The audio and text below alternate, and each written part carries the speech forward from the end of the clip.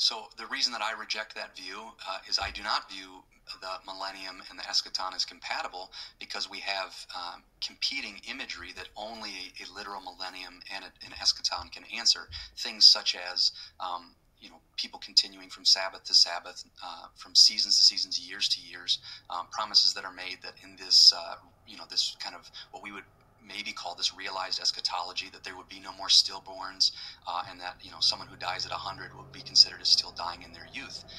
That says that people will be having birth and dying. There it is, bingo.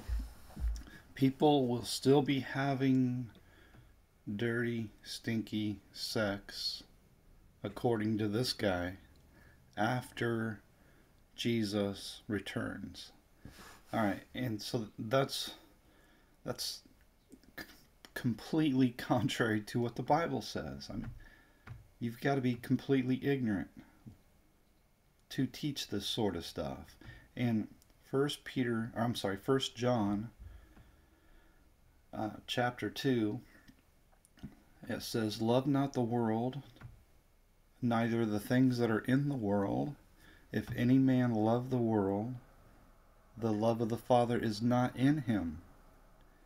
For all that is in the world, the lust of the flesh, the lust of the eyes, and the pride of life, is not of the Father, but is of the world. And the world passes away, and the lust thereof. But he that doeth the will of God abides forever." All right? So there it is.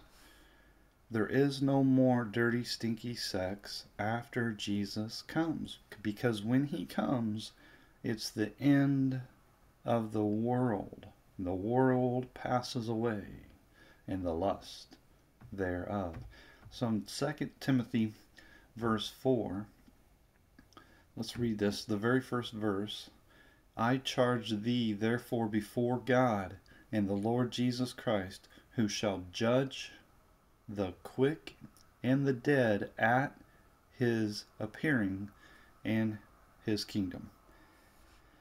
Now, that alone says that when Jesus comes at his appearing, he will judge the quick and the dead. The quick being the spirit, meaning those that are saved, and those who are not saved. All right? And therefore, when we read Revelation 20 and we see Jesus coming, we see it coming here, him coming here in verse 11. "And I saw a great white throne, and him that sat on it, from whose face the earth and heaven fled away, and there was found no place for them." This is when Jesus comes in the clouds of heaven. Now, you cannot say that he comes before this. I mean, I understand 99.9% of the parrots or the preachers, the pastors today, they say this. It doesn't make it true. It could be 100% of the pastors saying it, it still won't make it true. When Jesus comes, he will judge the quick and the dead at his appearing.